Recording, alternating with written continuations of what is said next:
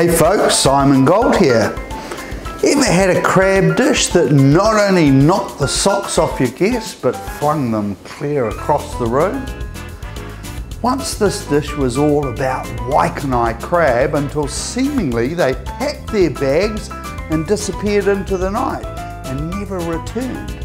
I then turned to the heart-thumping thrill of the Alaskan king crab straight out of the world's deadliest catchtails.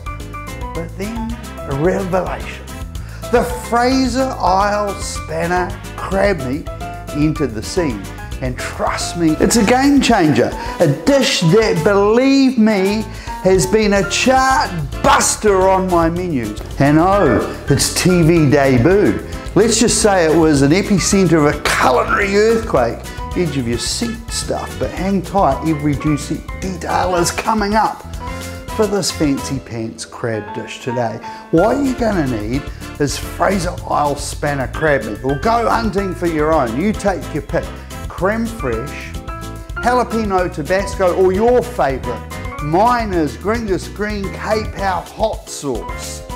Wasabi tobiko caviar, some salt for seasoning, dried bonito flakes. And don't worry, I'm going to explain what the bonito flakes and the wasabi tobiko caviar is later on. First up, what you need to do is start by warming your oven up to 180 degrees C or 350 degrees Fahrenheit. For those of you fortunate enough to own a Dietrich oven, simply switch to expert mode, select variable grill, and hit play. Then inspect your crab meat for any sneaky shells or cartilage in there. Next, blend the creamy creme fraiche with our spicy green sauce.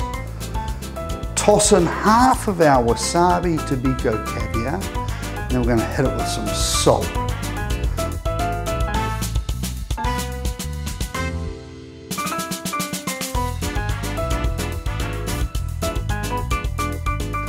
Now let's split the crab between your oven-proof dishes.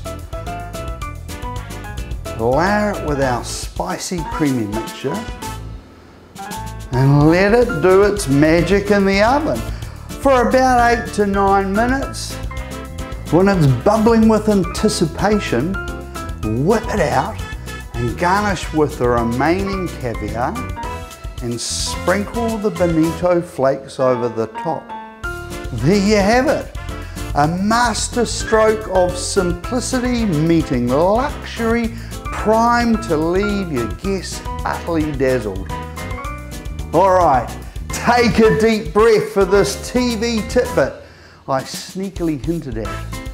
The SPCA rang, and by the sound of it, they'd been bombarded with calls from eager-eyed viewers convinced my dish was a tad too alive for comfort.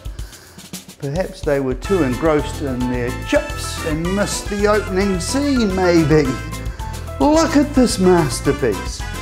With those bonito flakes shimmering like they're at a Friday night disco, one might get the wrong idea.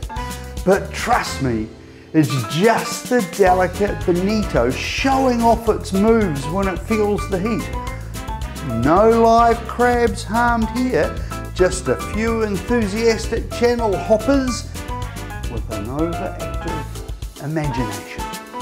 If you enjoyed this dish as much as a crab loves the seashore, then give that like button a click. And if you want to join our culinary journey, don't be selfish, subscribe and drop a comment below. Let's cook up a storm together. For those of you raising an eyebrow at bonito flakes, let me break it down.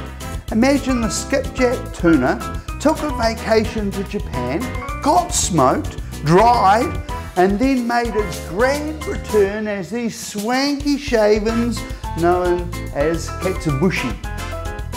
Drop them onto a hot dish and they start wiggling and dancing around like they're on the dance floor of Dancing with the Stars. And that wasabi tobiko.